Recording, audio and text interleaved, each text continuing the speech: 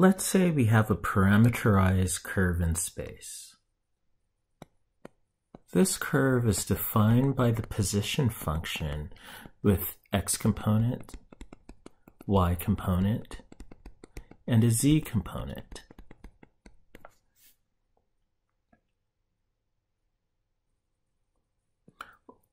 Let's look at unit tangent vectors at various points along our curve.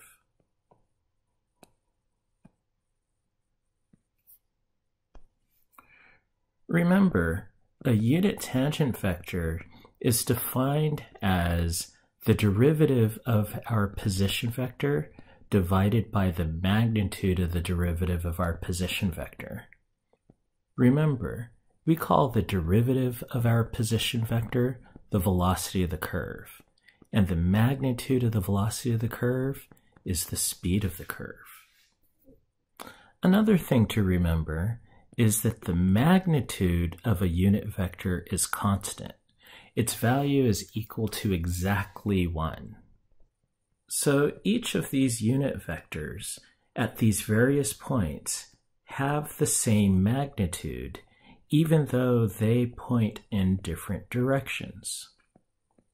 So the only thing that's changing about these unit vectors is the direction, but not their magnitude. Let's see if we could find a vector that is normal to the unit tangent vector at every point along the curve. You might remember that if a vector is constant in magnitude, then the dot product of that vector with its derivative with respect to some parameter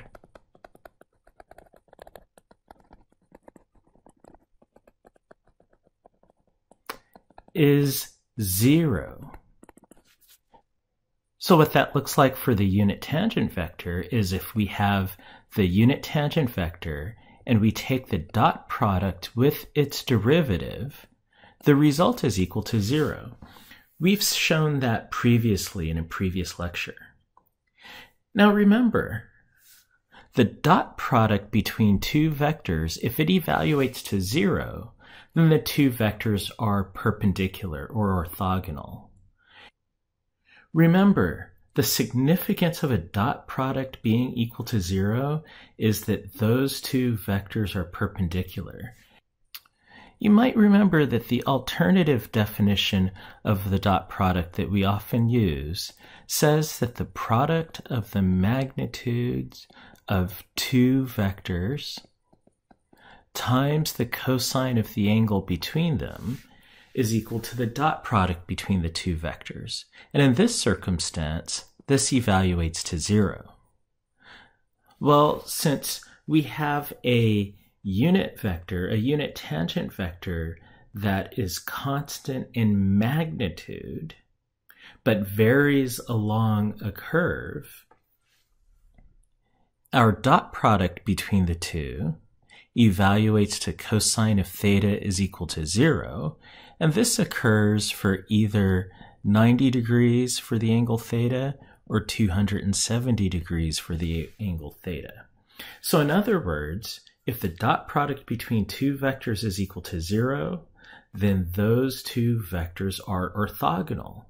And as we've shown previously, if we have a vector of constant magnitude, and the unit vector is a vector of constant magnitude, the magnitude is always 1.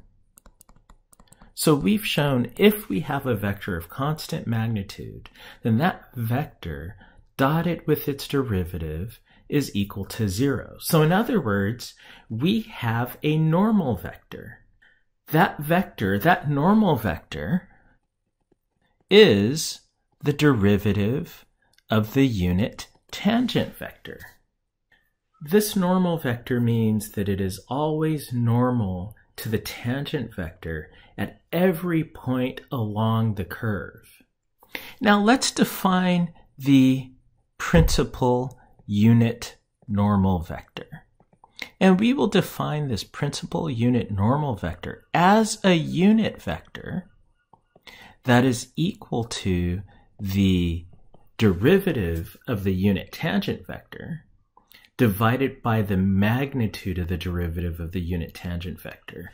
This unit normal vector is always perpendicular to our tangent vector. So let's illustrate this unit normal vector at various points along our curve. So at the point where we have the unit tangent vector t1, there is a unit normal vector perpendicular to that tangent vector.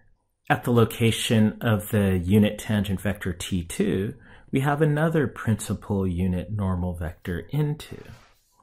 And at the location of t3, we have another normal vector that's perpendicular to our unit tangent vector, as well as at t4. So in other words, every point along this curve has a principal unit normal vector, which is just that vector that is tangent to the tangent vector, to the tangent unit vector at every point along the curve.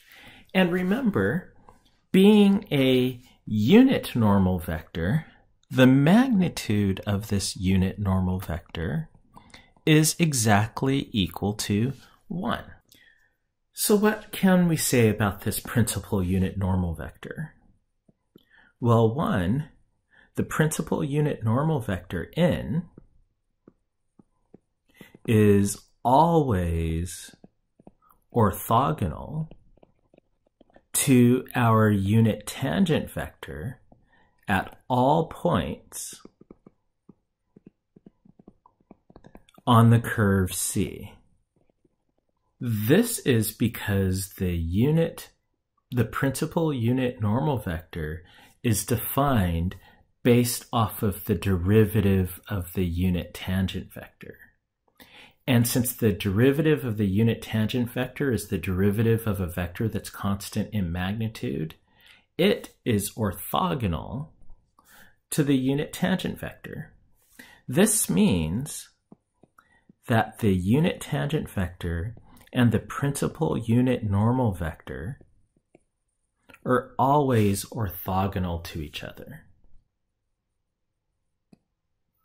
Another property of the principal unit normal vector is it always points towards the inside of a curve with a certain radius of curvature. So you could see that in this curve up above. Notice here, this principal unit normal vector points inward towards a circle of a certain radius that gives us our radius of curvature at the point 2.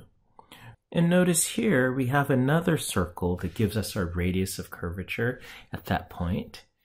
And notice how the principal normal vector points inward towards the center of that circle. Now for these flatter surfaces, these are just described by circles of very large radii. And the principal normal vector points towards the center of those circles of very large radii. So the main thing to remember here is that the principal normal vector always points toward the inside, or we could say towards the center of the radius of curvature of a circle that can describe our point.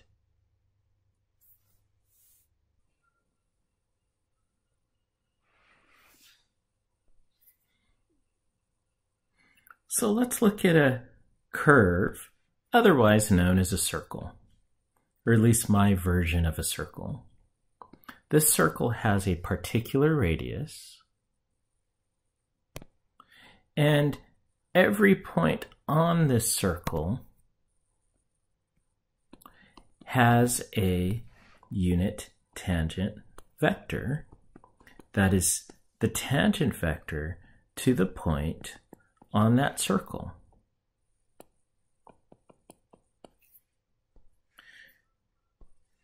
At each of these unit tangent vectors is also a unit normal vector that points towards the center of the circle of radius r.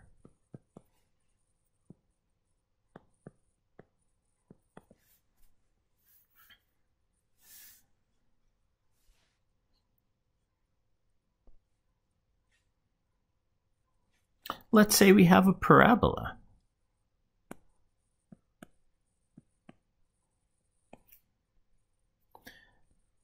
If we look at the unit tangent vector at various points on this parabola, we know that this unit tangent vector is tangent to each of those points on the parabola. The principal unit normal vector is perpendicular to the unit tangent vector at each of these points and points inward towards the curve. So to the inside of the curve, if you will.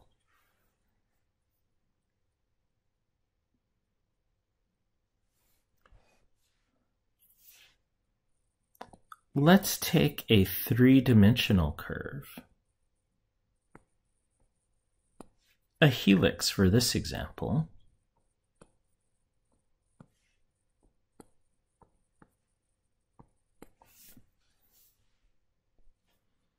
Again, the unit tangent vector is tangent to various points along our helix.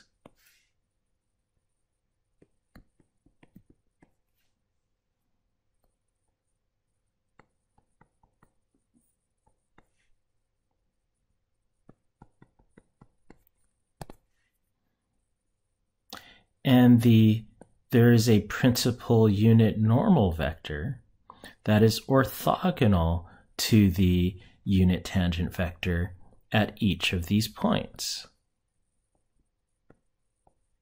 Notice once again how the unit normal vector points towards the inside of the curve.